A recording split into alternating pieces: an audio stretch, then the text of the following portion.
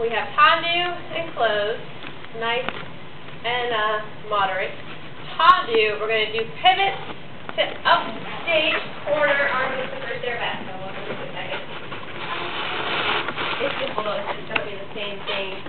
Close, same thing with the other foot front now. So you just change which way front.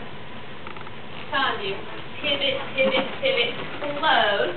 Repeat it, and we'll repeat it with Steg and J instead of tendu, so that we get a little more chance to balance, find our balance. So we'll pivot on Steg and J, the leg is slightly lifted, close. Same thing, upstage, pivot back around, close. This time you're going to do a little sneaky pass the foot to the front and change your corner so we can go to the other side.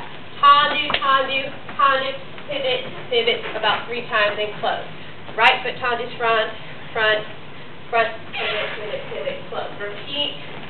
So Steg and J, pivot, pivot, pivit, try not to drop the foot down. And same thing, upstage, Steg and J, Steg and J, Steg and J, pivot, pivot, pivot, close, sneak it around, finish. So, not too complicated, but still good up to minor sensory. And again, your option on arms, if the arms throw you off, just concentrate on the leg.